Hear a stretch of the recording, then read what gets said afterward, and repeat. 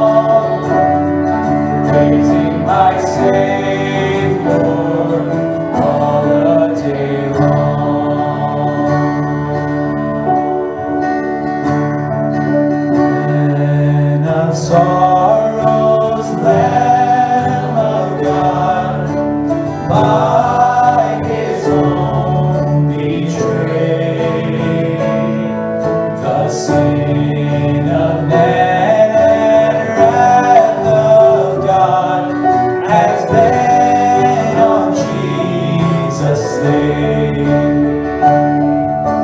Silent as he stood accused, beaten, mocked, and scorned, bowing to the Father's will, he took the crown of thorns. Oh, that rugged cross, my salvation, where your love poured out over me. Now my soul cries out, hallelujah, praise and honor unto thee. Sent of heaven, God's own Son, to purchase and redeem, and reconcile the very ones who nailed him to that tree. Oh, that rugged cross, my salvation, where your love poured out over me. Now my soul cries out, hallelujah, praise and honor unto thee. Now my debt is paid, it is paid in full by the precious blood that my Jesus spilled. Now the curse of sin has no hold on me. Whom the Son sets free, oh, is free indeed. Now my debt is paid, it is paid in full by the precious blood that my Jesus spilled. Now the curse of sin has no hold on me. Whom the Son sets free, oh, is free indeed. Oh, that rugged cross, my salvation, where your love poured out over me. Now my soul cries out, hallelujah, praise and honor unto thee. See, the stone is rolled away. Behold the empty tomb. Hallelujah, God be praised. He's risen from the grave. Know that rugged cross, my salvation, where your love poured out over me. Now my soul cries out, hallelujah, praise and honor unto thee. Oh, that rugged cross, my salvation, where your love poured out over me. Now my soul cries out, hallelujah, praise and honor unto thee.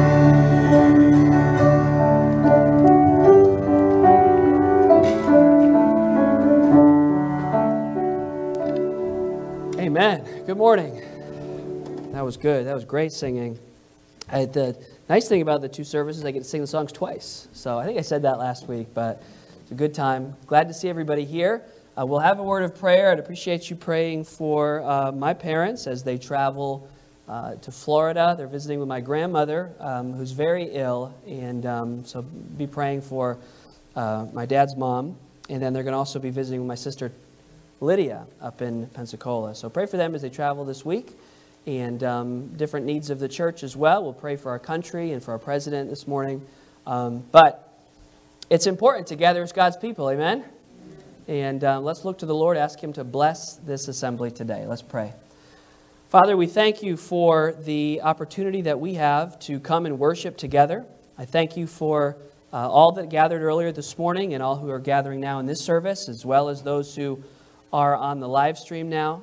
I pray that You'd meet with us each wherever we are, that we would be fully engaged in worship this morning. Lord, You are worthy. We pray for the needs of our church. We pray that You'd continue to be with the Mimitz family and the loss of Wendy's mom. Be with that family, comfort them. I pray also for Brittany and the loss of her grandmother and what her family's going through. And then, Lord, I do pray for those who are ill this morning, those who are sick. I pray for my parents as they travel, that You give them a good traveling mercies and a good visit with my grandmother. I pray also for, again, for those that are struggling with illness and sickness now. We pray especially for our president and his wife. We pray that Your hand of healing would be upon him. Pray that You'd bring him through this, that You guide our country in these difficult days. And Lord, we're just thankful that You are in control, that there's nothing that happens outside of Your sovereign hand. And Lord, You knew everything that we would face this year. And we just want to be faithful to You in the midst of it. So help us to be Your faithful people. And Lord, I pray now for the rest of the singing today. We pray that it would lift up and magnify Your name. We pray also for the taking of the offering. We pray for the preaching of Your word, that everything we do would magnify and exalt the name of Jesus. For it's in His name we pray. Amen. Amen. Please be seated. All right, it is good to see everybody today, and you should have a bulletin somewhere near you in a hymnal rack so that you can see some of the things that are taking place, going on. One of those things is that we have our missions conference coming up. So we've got 3 missionary guests that are going to be with us. One will be in person, and that is Max and Debbie Harmon.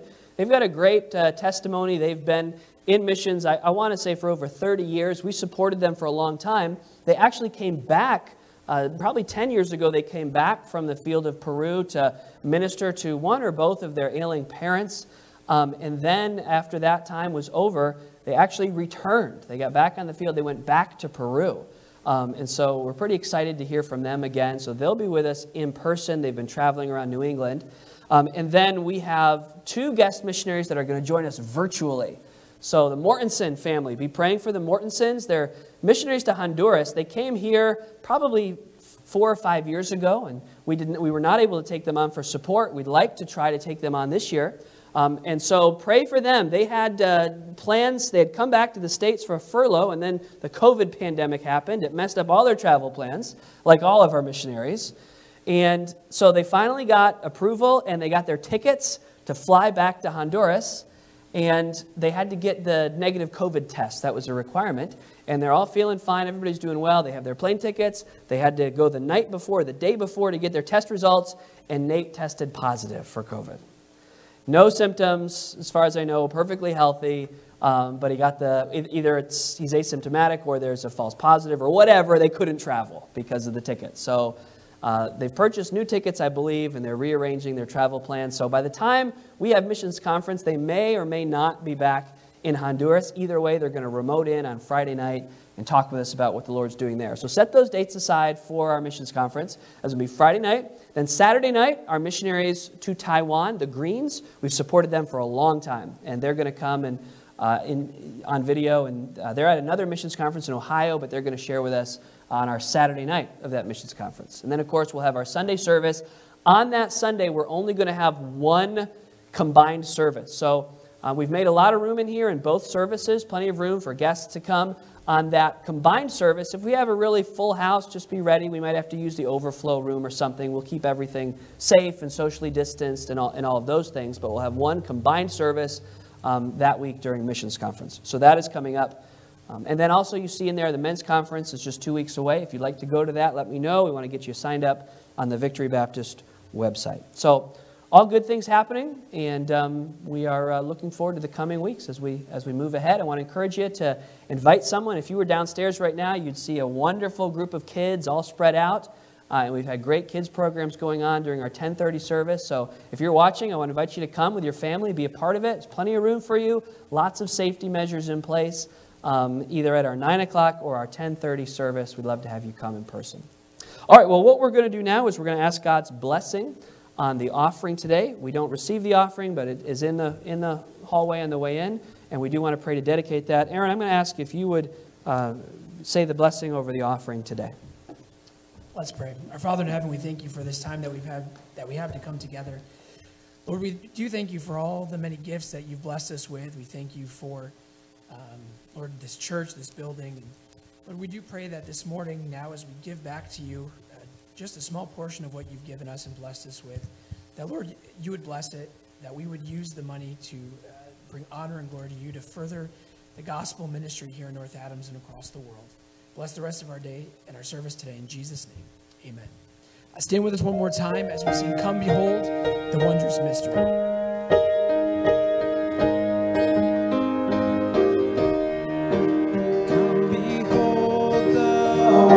Mystery in the dawning of the day, be the theme of heaven's praises, ruling frail humanity. In our longing, in our darkness, now the light of life has come. Look to Christ, who God descended, took on flesh to ransom us. Come behold the wondrous mystery, He the perfect Son of Man. In His living, in His suffering, never trace nor stain of sin. See the true and better Adam come to save the hell-bound man. Christ the great and sure fulfillment of the law, in Him we stand. Come behold the wondrous mystery, Christ the Lord upon the tree. In the stead of ruined sinners, hangs the landing victory. See the price of our redemption, see the Father's plan unfold, bringing many sons to glory, grace unmeasured, love untold. Come behold the wondrous mystery, slain by death, the God of life. But no grave could e'er restrain Him. Praise the Lord, He is alive. What a foretaste of deliverance, how unwavering our hope. Christ in power resurrected, as we will be when He comes. What a foretaste of deliverance, how unwavering our hope. And power resurrected, as we will be when He comes. We sing this morning, ladies. Amen. Amen. Would you believe me if I said that they nailed that ending the first two times they did it? So, anyway, good to see you again. Take your Bibles this morning and let's turn to 1 Corinthians. We are in our third message in this series, Saved, the difference that Jesus makes. And I am glad, I'm thankful for the day that I trusted Jesus Christ as my Savior and I was saved by His grace. It's a wonderful thing. It's a wonderful thing to know that you know that you're saved, that you're a child of God, that your sins are forgiven. And so one of the themes that we've discussed is that if you're a Christian, you don't have to be a believer very long, and you don't have to, even if you're an unbeliever, you don't have to hang around Christians very long to hear them talk a lot about being saved. And a lot of people at first, they hear that and they're probably like, what in the world are they talking about? Saved? What do you mean by that? And so in this series, that's exactly what we're examining. Obviously, being saved means I've entered into a saving relationship with Christ, that He's my Lord and Savior. He's forgiven me of all my past sins and all my future sins, and He's given me a home in heaven so that I can know that when I die, I'm saved from my sins, I'm saved from hell, and I'll be with the Lord. But there's more to being saved than just delivered from hell. You see, that the Bible says that we are not just saved from our past and saved for the future, but we are being saved here and now. That God is doing a saving work in our lives each and every day. And that's really the theme of the book of 1 Corinthians. These are not perfect people. They've got a lot of problems. In this city of Corinth that this book was written to, a lot of problems, but God is not done with them. And God is not done with us. If we're here, no matter the situation we're in, God is not finished. He wants to do a work in our lives. So our theme verse is verse number 18. So look at 1 Corinthians 1, and I'd like us to read out loud together verse number 18. And hopefully at the end of all the weeks of this study, you'll just have this verse memorized. We'll have said it so much. So 1 Corinthians 1, verse number 18, let's read it out loud together. For the preaching of the cross is to them that perish foolishness, but unto us which are saved it is the power of God. It's all about Christ, the message of the cross. The message that saved us once and for all from the penalty of our sin. Today it saves us from the power of sin. And now I want us to focus on our special emphasis today. It's going to be in the following verses. And it's going to be this. The title of the message today is Saved, Renewed Thinking. So if you're taking notes this morning, I'd encourage you, we're going to talk about thinking. So I'd encourage you to be thinking and fully engaged and following along as we go. So renewed thinking, and I think as I read the next couple verses, you'll see some thinking words. Let's read verse number 19. I'll read it. For it is written, I will destroy the wisdom of the wise. Do you see our first thinking words there in this passage? The wisdom of the wise. And will bring to nothing the understanding of the prudent. More thinking words. Verse 20 now. Where is the wise? Where is the scribe? Where is the disputer of this world? Hath not God made foolish the wisdom of this world? Let's pray together. Dear Lord, I ask that you'd help us today. Help me as I preach. I need the clarity and the power of the Holy Spirit to speak only to explain the Word of God, not give my own ideas or opinions, but only what you have for us from this passage. And I pray for us as a church as we each listen. I pray that our hearts and our minds would be fully attentive because you are worthy of our attention. And the words of Scripture are words of life. They can change us and renew us. So we pray, Lord, today for the renewing of our minds. We pray that your will and your work would be accomplished. In Jesus' name I pray, amen. So we're talking about renewed thinking, a fresh way of thinking about things. Now, when we talk about wisdom, and that was really the word you saw a lot in there. If you circled it, you'd see wisdom or wise a few times. When we get to chapter 2, we're going to see Paul talk even more about this. But he introduces it here in chapter 1. Now, it's important that we have the same definition of the words that we talk about. So when we talk about wisdom, we're not just talking about accumulated knowledge or facts. My son, who I picked on a little bit last week, and I'm not going to this week, but he has got a lot of facts accumulated in his 11, almost 12-year-old mind. I mean, a lot of facts. He can tell you baseball stats, world stats, geography stats. I don't know if he's training for a future Jeopardy appearance or what, but he's got the stats and the facts down. And that's pretty cool to be able to remember that and recall all that. That's really neat. But that's not wisdom, right? Wisdom is as a person grows and matures, they're able to take what they know and apply it to the situations of their lives. And that's important for young people to not just to learn knowledge, but to have wisdom, but for all of us as well. The Bible has a lot to say about wisdom. And so when we talk about wisdom, really we're talking about like worldview, right? The way we understand the world that we live in. the view we have of the universe, the beliefs that we have about life. That's what God's talking about here. That's what the Holy Spirit is showing us through Paul. That there's a way that the world thinks, and that there's a way that the believer ought to think about things. And they're different. They're different. And so we're going to discuss this topic today of renewed thinking. You know, the way we think affects our actions, doesn't it? What you think about something is going to affect how you act. We're coming to an election. The way you think about things is going to affect how you vote, even. Thinking affects all of our lives.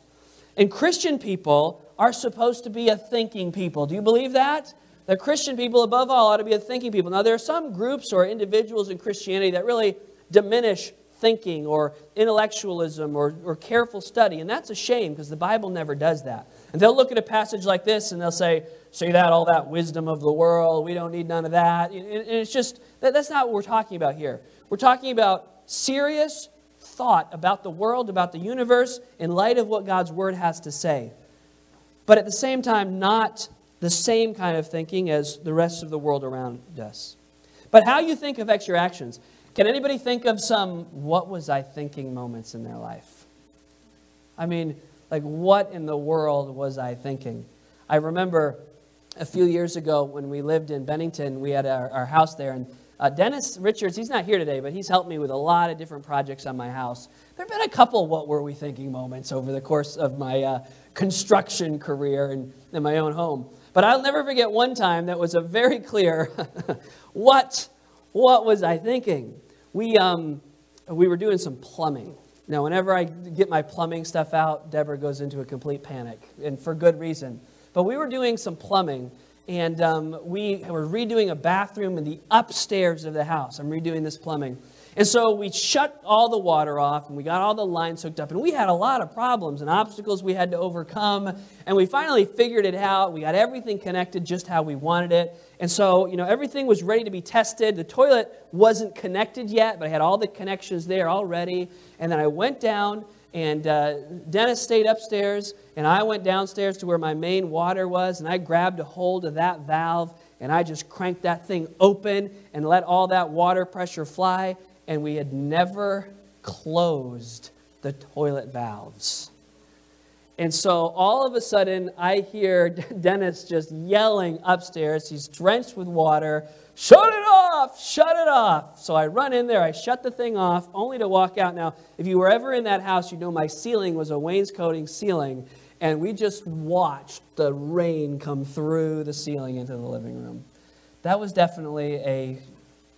what in the world was I thinking? And some of you are probably like, what were you thinking that you could do plumbing in the first place, right? What was I thinking? How we think affects our actions.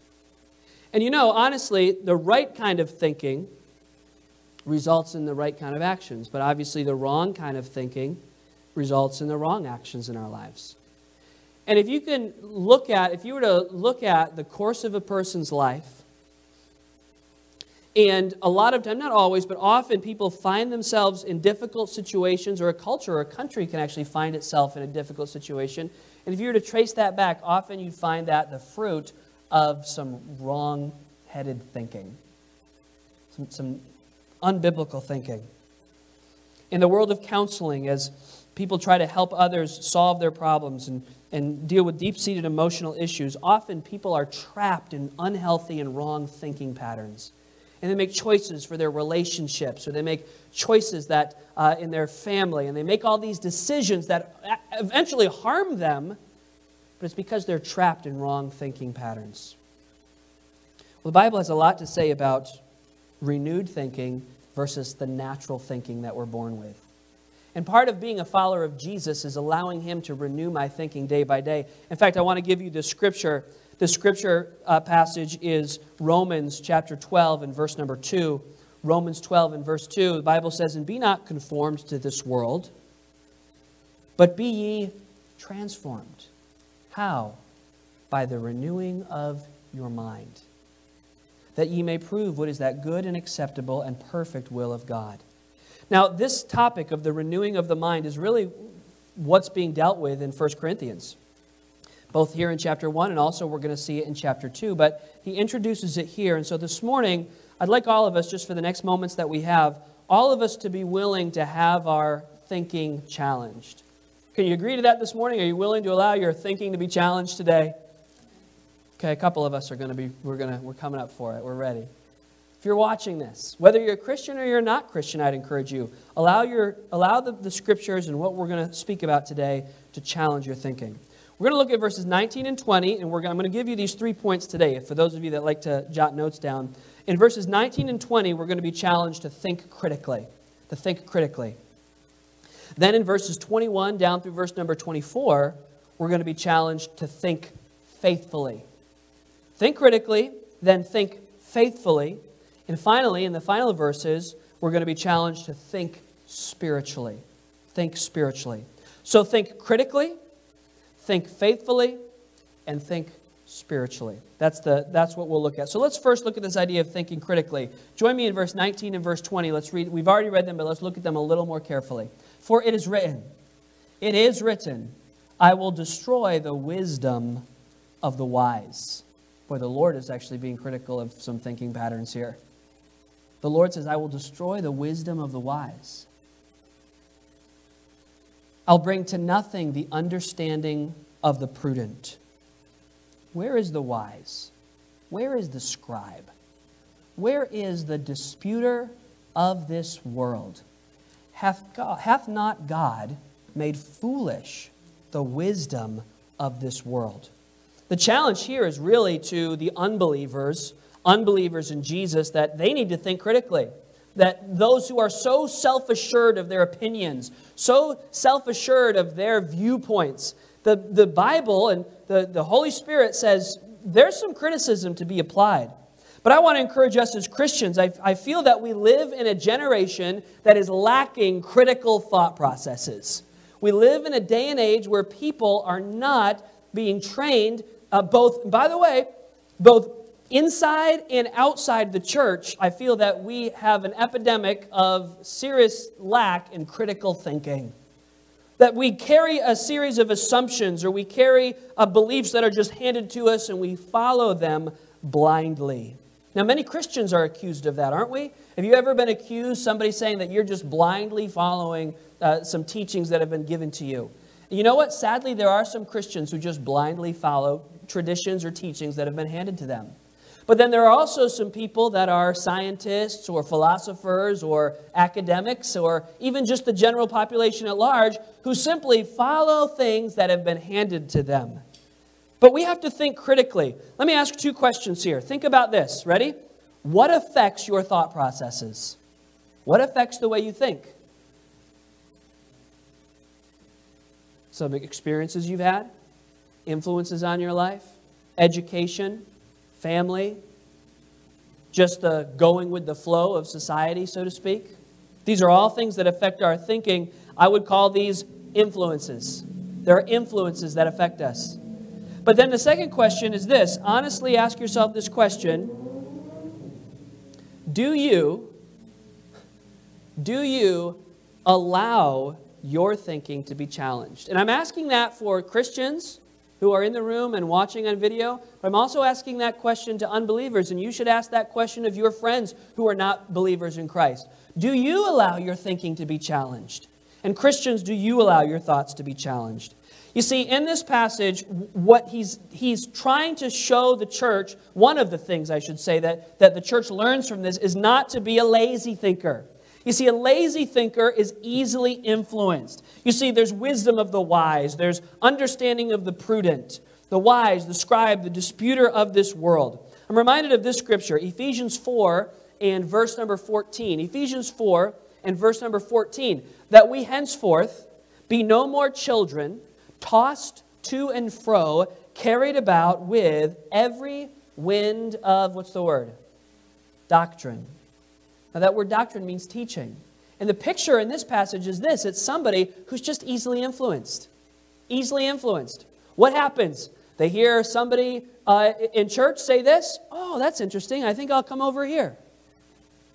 Then they hear somebody on the television say this. Oh, I think I'll believe that for a little while. Or they read an article, and then they are shifting to this position, to that position. The scriptures tell us this. Listen, we need to be careful that we are not lazy thinkers. that have just become easily influenced. There's not just lazy thinkers, but in this passage, I want you to see this. There's also arrogant thinkers. Arrogant thinkers. Now you've got to understand the audience. Look at verse number 19. I will destroy the wisdom of the wise. In verse 19. I will destroy the wisdom of the wise. Well, who says these people are wise? They do. And all of their friends do. And all of the people that are like them say, oh, you are very wise. It's kind of like business associations that create imaginative rewards and recognitions that they can give to each other. You know, best of the year, most winning. Well, who says that? Well, we do.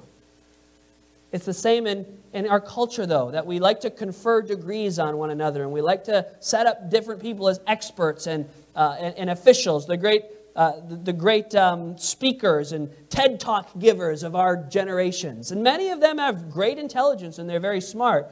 But God gives us a little perspective here, and He puts in perspective all the wisdom of humanity combined, compared to the wisdom of our great and perfect and all-powerful Creator. It sure doesn't add up to much, does it? Ours. But yet, there are arrogant thinkers. You see, in this audience, who is he speaking to? Remember, these are Christians in the city of Corinth. And really, in this church, these young believers in Corinth, there's really two groups of people. There were Jewish people.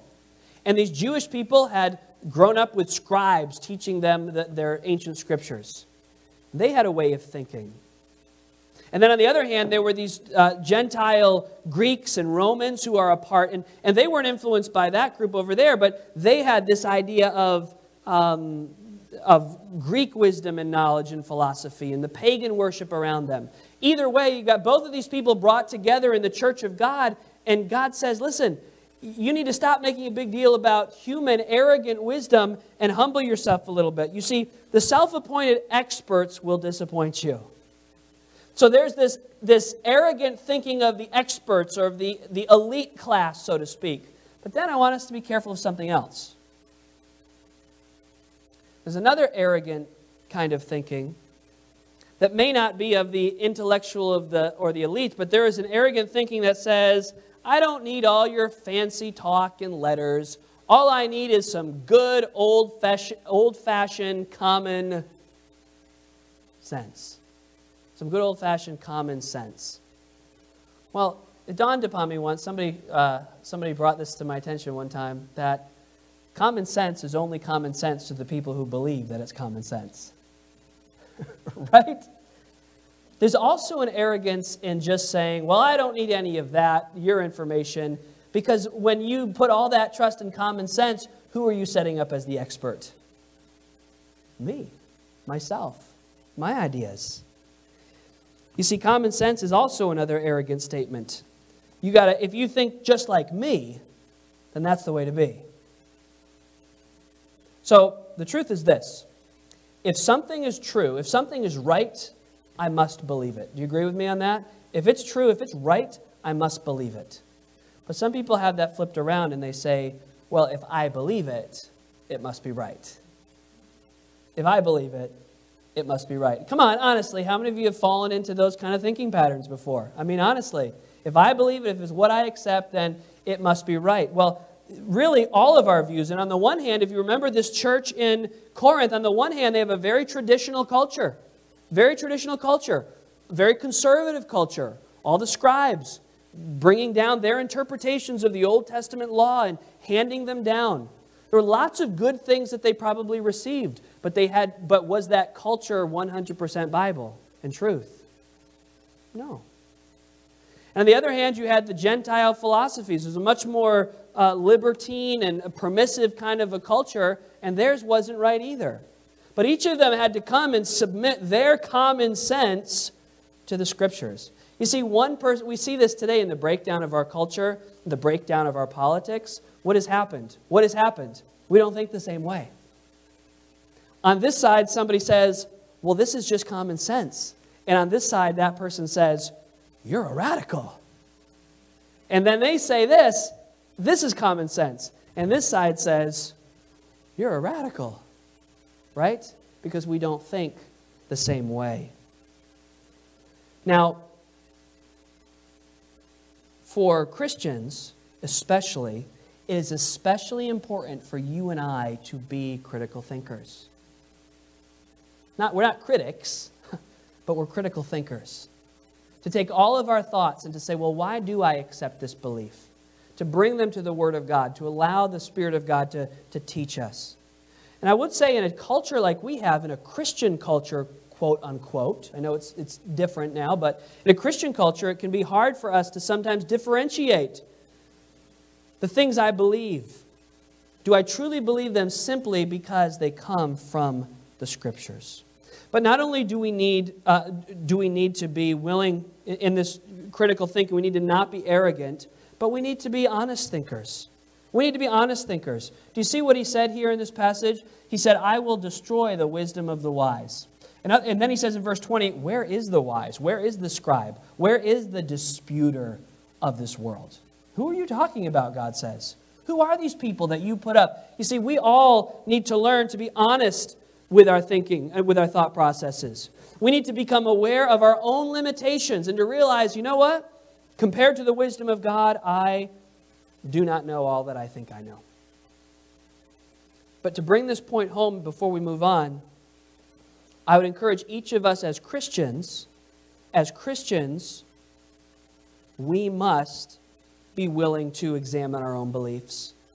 But then I would challenge the watching world. I would challenge those who do not claim to be Christians, the skeptics out there. Are you applying, you may be a critic of Christianity, but are you applying that same level of criticism to your own worldviews, to your own beliefs? I had a conversation not that long ago with someone who had once claimed to follow Christianity, and then they walked away from the faith. And I had a conversation with this person, and they began to be critical of some of the views that they had just been taught. This is why it's important for Christian parents to teach critical thinking to their children. Because if our children just spit back whatever we've taught them, now much of this happens as they become teenagers, where we have to train them to establish their own belief systems. Because as they're children, they'll just parrot back whatever we tell them, for the most part.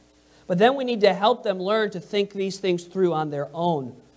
But what happened with this individual was he never fully adopted those views personally. He just had parroted the system that he grew up with. And then he began to challenge those views later in life. But as I talked with him, I discovered that he had adopted a new I'm having trouble getting these words out. A newfound set of values he had adopted. They weren't Christian values. And I realized this. The level of criticism that he was willing to examine his Christian upbringing with, this person was not applying the same level of criticism to the new beliefs that they had adopted, but just accepted them. I would encourage anyone who's at a point of struggle, anyone who's at a moment of doubt, and you may be thinking, like, how do I accept these teachings of Christ? How do I accept the Bible? And if you're being pulled in another direction, I would encourage you, whatever level of skepticism that you're willing to apply to the Word of God, please be intellectually honest and apply that same level of skepticism to the prevailing views of the world that we live in today. There are many points in history when the world would have been a better place if people rejected the prevailing wisdom of the day. Slavery was the prevailing wisdom of the day for centuries. It's what everyone accepted. In fact, there's an interesting saying that goes around now. There's a lot of social issues in our culture today, aren't there, that are being debated back and forth. A lot of people redefining a lot of things in the world today. And there's a statement that people are saying, well, be careful. You don't want to find yourself on the wrong side of history. How many of you have heard somebody say that before? You believe that? You're going to be on the wrong side of history. Well, this passage reminds us that there's a more important side that we need to find ourselves on. What if your views are on the right side of your history, but they're on the wrong side of God Almighty? What if? Non-believing world, are you willing to ask the honest question, what if God's word is true and the views you've adopted are completely wrong? The Lord here says in this passage through the Apostle Paul that God will make foolish the wisdom of this world. We need to be critical thinkers, challenge our personal viewpoints, and allow the Holy Spirit and the Scriptures to inform our thinking. So first of all, think critically. Secondly, this morning, we need to think faithfully. Think faithfully. Look at verse 21. Let's read on this next section here. Verse number 21. For after that in the wisdom of God, the world by wisdom knew not God. It pleased God by the foolishness of preaching to save them that believe. You see what it is? Some people might say, see that?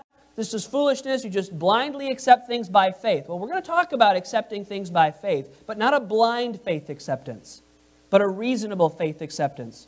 But yet there's this foolish message of a person standing up and talking about Jesus, a man who died and was buried, and this message that he rose from the dead. He said, it pleased God by the foolishness of preaching to save them that believe. Verse 22, for the Jews require a sign, and the Greeks seek after wisdom. But we preach Christ crucified. Unto the Jews a stumbling block, and unto the Greeks foolishness. But unto them which are called, both Jews and Greeks, say it with me, Christ. What? The power of God and the wisdom of God. You've heard people say, if you're a believer and you've talked with non-believers, you've heard people say, well, you Christians live by faith, but I live my life by, fill in the blank, science, or by reason. You live by faith, but I live by science, or by reason. But the truth is this: every person lives by both faith and reason. There are no unfaithful people in the world. There's no such thing as people of faith and people not of faith. All people, all thinking of any kind, Christian or non, all thinking begins with, I'm going to give you a word now, or two words, a phrase. All thinking begins with a faith assumption. It all begins with a faith assumption. Or you could put it this way, a set of presuppositions. Do you know what a presupposition is? Some of you probably do. You've heard that term before. I'm saying a faith assumption or a set of presuppositions. A presupposition is something that we just suppose to be true before we begin our conversation. For instance, I'll give you something really basic. We all presuppose, or we all assume together, that tomorrow the sun will rise. We just assume that. Can't scientifically prove necessarily it's going to happen. I can look at the evidence. I can say, well, it would be extremely unlikely, improbable to infinity that the sun would not rise tomorrow. We don't start our conversation because you say, well, yeah, that's obvious. That's my point. That's why it's a presupposition, because it's obvious. It's the obvious starting point that we all suppose to be true. So as we make our plans, we say, hey, you want to go out to lunch tomorrow? Well, that depends on if the sun rises tomorrow. Because if it doesn't, then we've got to make another plan altogether. That's absurd. That would be an absurdity. Because we come from the same set of presuppositions. We say the sun will rise.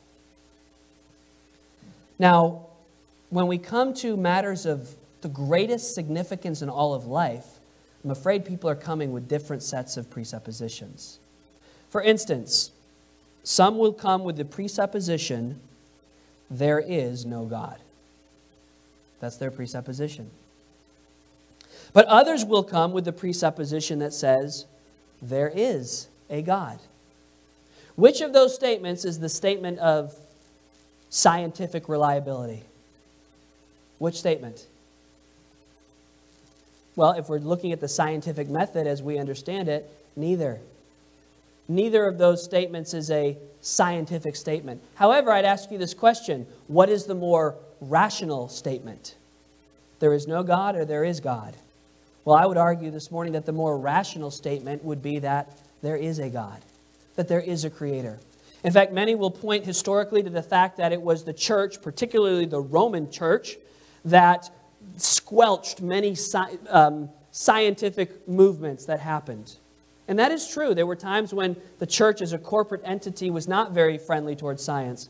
But if you truly study history, you find it was the Renaissance, it was the Reformation that opened people's understanding to the Word of God and a greater emphasis on thinking, that people started to think, wait a minute, if we have a presupposition that there is an orderly creator and that there is an ordered universe and that it's not chaos, but there's order behind all this, then it only makes reasonable sense that we should be able to scientifically uncover some of the truth and rationality and order behind the universe. You see, the presupposition that there is an orderly creator and a design, an intelligent design, actually fuels scientific discovery to say, let's uncover the order behind the universe. However, I would challenge anyone that comes with the presupposition that the universe began out of chaos.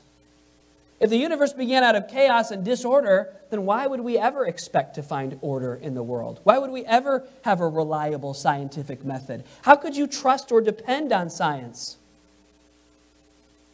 You can't.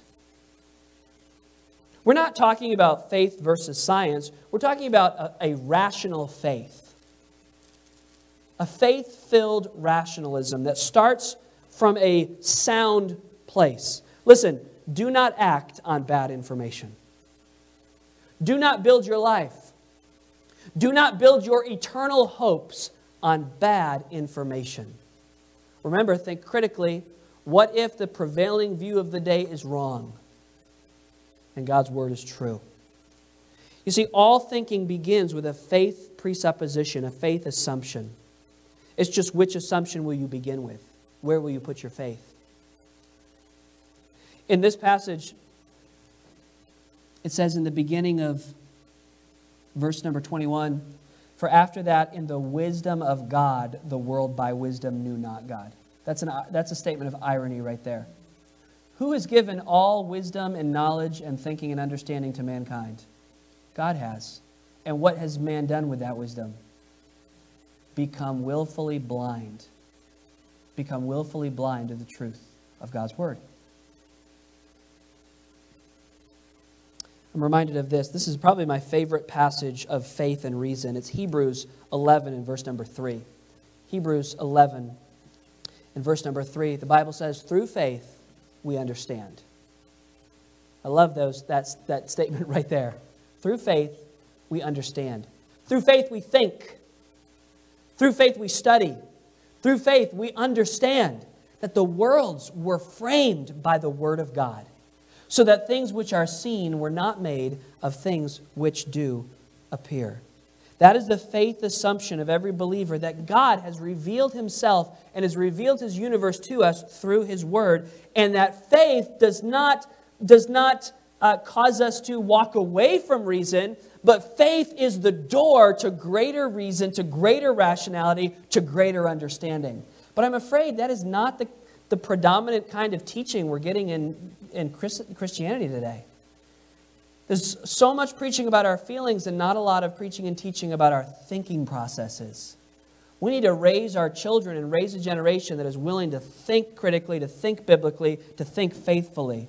And he says some things here he says that preaching opens the eyes and opens the understanding. And now we're going to shift in verses 23 and 24, heading into our final and concluding point. But let's just see how the passage builds. He says in verse 22 that, "For the Jews require a sign, and the Greeks seek after wisdom." By the way, I'm going to move quickly through this point. These are two unreliable sources of wisdom: miracles and philosophy. They can help. They serve a purpose. God has used miracles. God can even use philosophers. But these are two unreliable sources of truth. The only reliable source of truth begins at the starting point of the gospel of Jesus Christ. Now stay with me now. I know this has been kind of heavy here, but we're going to bring this to an important conclusion. Look at what he starts to talk about the cross of Jesus now. How does the gospel, how does salvation, how does the death, burial, and resurrection of Jesus truly affect all of this? Well, look what he says in verse number 23. So you've got the Jews wanting a sign, the Greeks wanting wisdom. But in verse number 23, forget the sign, forget the wisdom. Verse 23, but we preach Christ. It's all about Jesus. It's all about the revelation of God in human form. You see, the world changed forever, and our understanding of the world changed forever when Jesus showed up.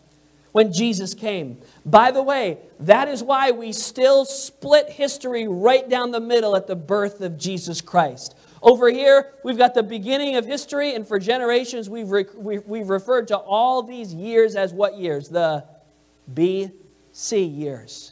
And then over here, for all these years after the birth of Christ, we've split history, and now we've called this AD, or in the year of our Lord. But that's not woke anymore. You can't say AD and BC. Not allowed. How many of you knew that? No, you can't do that. You've been out of the classroom for a little while. So it's no more BC. Well, it's still BC. But it doesn't mean before Christ. It means what? Some of you know. Before the common era. Okay? And now you come out, some of you are like, I've just taught, this is the way it is now, okay? And now over here, it's not AD.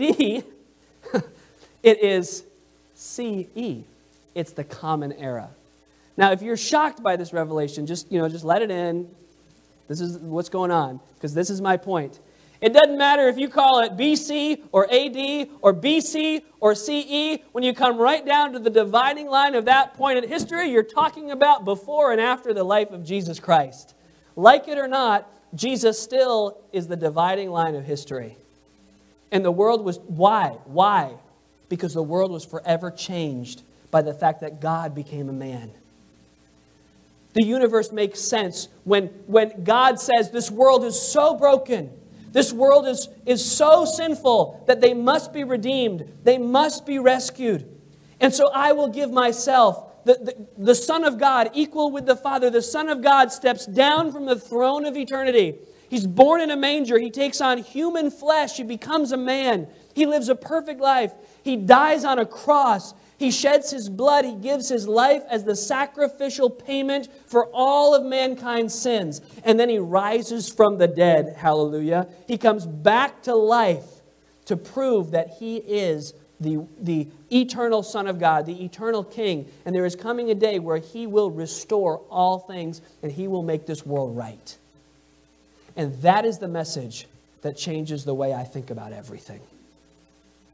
That is the message that changes. That truth changes my view of everything. The gospel is the starting point of truth. You see, I think critically, I think faithfully, but it's the gospel that helps me think spiritually.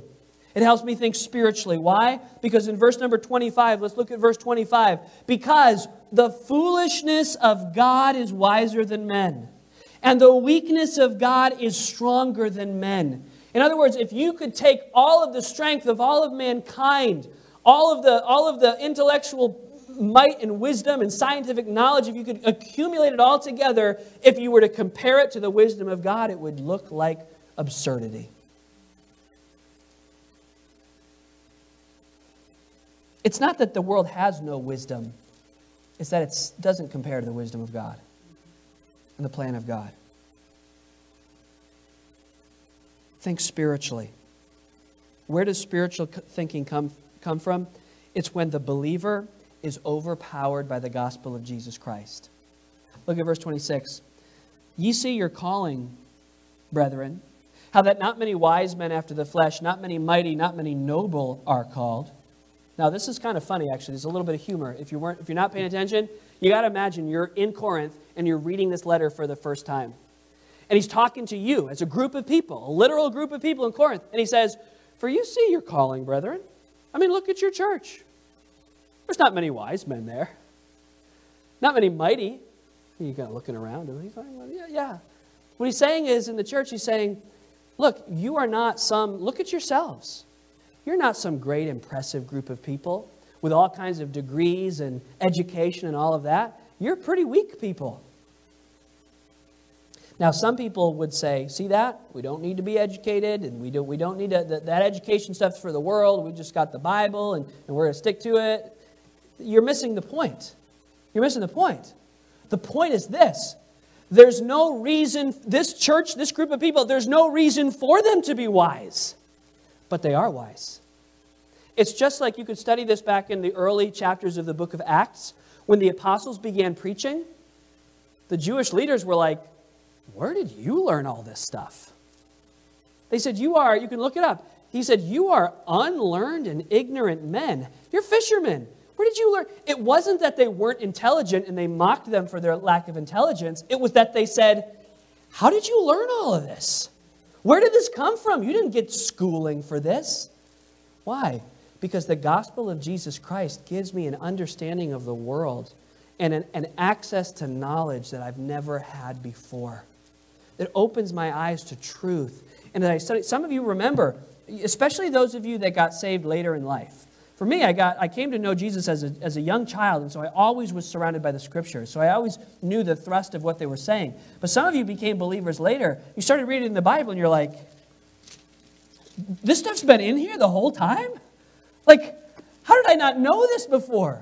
How did I not know these answers? I mean, my family life, my finances, like, there's all of this stuff in here. Where have you been my whole life? What he's saying is, listen, God gives wisdom, not just, now, we should seek after as much education as we can receive.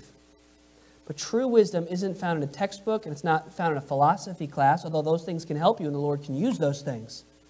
But true wisdom comes from a deep and growing relationship with Jesus Christ. The believers here were overcome by the gospel, overpowered by it. And by the way, they were humbled by the gospel. There's a lot of Christians who, for some reason, they're humble before God and they get saved, and then they begin to learn the Scriptures, and they become the most arrogant, pompous people in the world. As if we know so much better than everyone out there. No, if anything, the gospel should humble us to say, I wouldn't know how to live without Jesus. I wouldn't know how to live without the message of the Bible. See, the believer is humbled by the gospel. And I'm not sure what verse I left off on. I'll look at verse 29.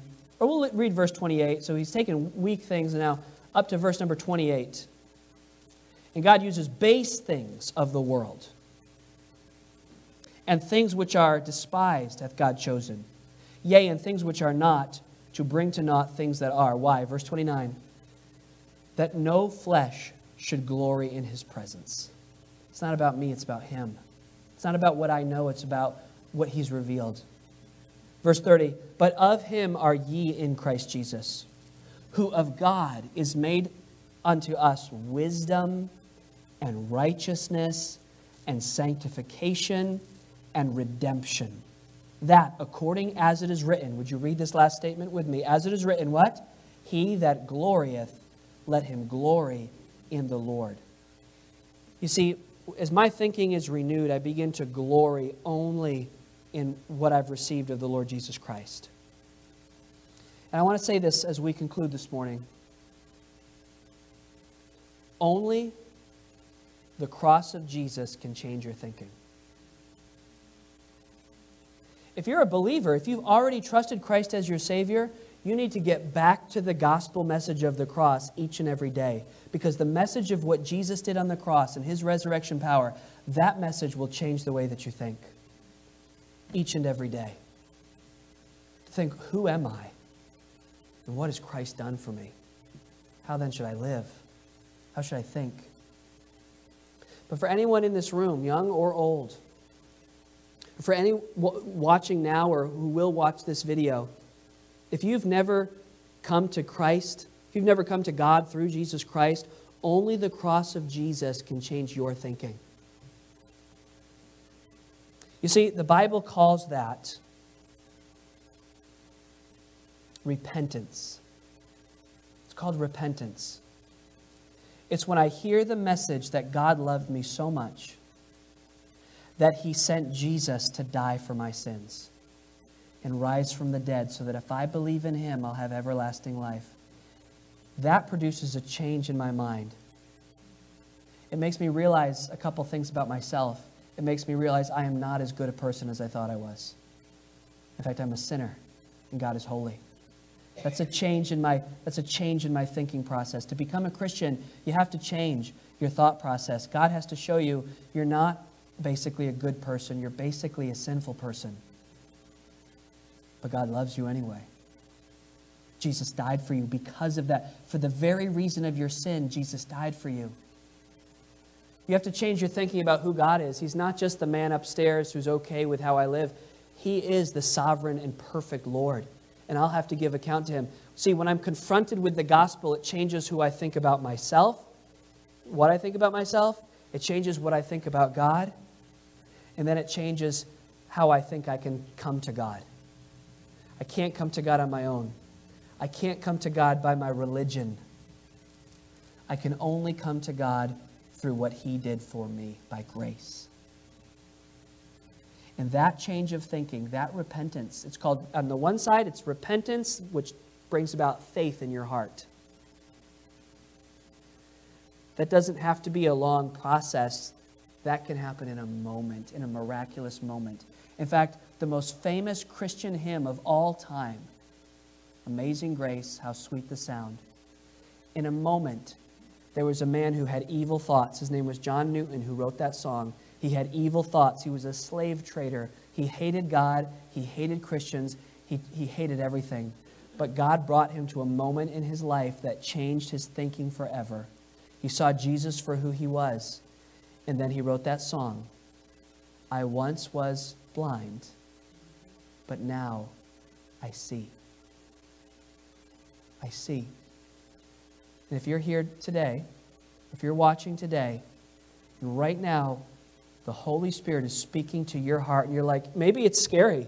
Maybe you're saying, wait a minute, I've thought this way my whole life. I've thought one way about the Bible. I've thought one way about Jesus my whole life, and now I'm starting to see it differently. That's the miracle of grace. That's the Holy Spirit doing His work of repentance. He's changing your mind. Now, all you have to do is say yes to Jesus. All you have to do is say, yes, I believe, Jesus, that You died for me. I believe You're the only answer, and I put my trust in You. Please save me. And that begins a process of renewed thinking that we enjoy the rest of our lives as the saved children of God. So as we conclude, would you please bow your heads and close your eyes? We'll sing a song to end in just a minute, but with our heads bowed and our eyes closed. I've got to ask this question. Has there been a time in your life where your thinking changed about Jesus? Has there been a time in your life where you have confessed your sin to God and asked Jesus to be your Savior? If there's never been that moment, would you make that moment right now? Wherever you are, why don't you bow your head and pray to the Lord? What do I pray? It's something very simple from your heart. There's no magic prayer, but from your heart say, Lord, I know that I'm a sinner. And now, for the first time, I understand that You died and rose again. Not just for the whole world, but for me. And right now, I ask You to save me. Please save me.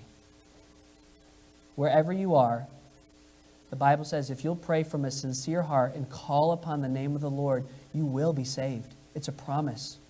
And if you'll simply cry out to Jesus Christ, He'll save you and He'll change your life. Do it right now. If you have more questions, please let us know. Ask me after the service or send a message. How can I know for sure that I am saved, that I've trusted Christ as my Savior? Now, Christians, maybe you needed your thinking to be challenged today. Maybe you've gotten lazy in your thought processes.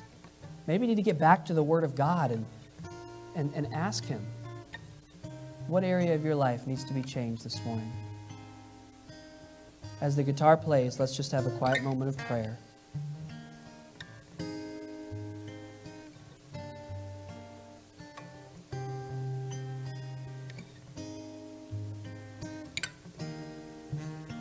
Lord, we're so thankful for the revelation that You've given us in our Lord and Savior, Jesus Christ. I pray that You'd make us a courageous people. And Lord, many people in this world, we know, they scoff at our beliefs. They scoff at the Bible. But we're thankful that you've given us something sure and steadfast that we can stand on. I pray for those who may be struggling with coming to trust you as their Savior. I pray that they'd make that decision to let go of their pride, to let go of their own way of thinking, and to surrender to you and be saved. Please bless this hymn that we sing now. In Jesus' name I pray. Amen. Let's all stand to our feet as we conclude to come behold the wondrous mystery. Behold the wondrous mystery in the dawning of the King. He, the theme of heaven's praises, robed in frail humanity. In our longing, in our darkness, now the light of life has come. Look to Christ who condescended, took on flesh to ransom us. Come behold the wondrous mystery, He the perfect Son of Man. In His living, in His suffering, never trace nor stain of sin. See the true and better Adam come to save the hell-bound man. Christ the great and sure fulfillment of the law, in Him we stand. Come behold the wondrous mystery, Christ the Lord upon the tree. In the stead of ruined sinners hangs the Lamb in victory. See the price of our redemption, see the Father's plan unfold, bringing many sons to glory, grace unmeasured, love untold.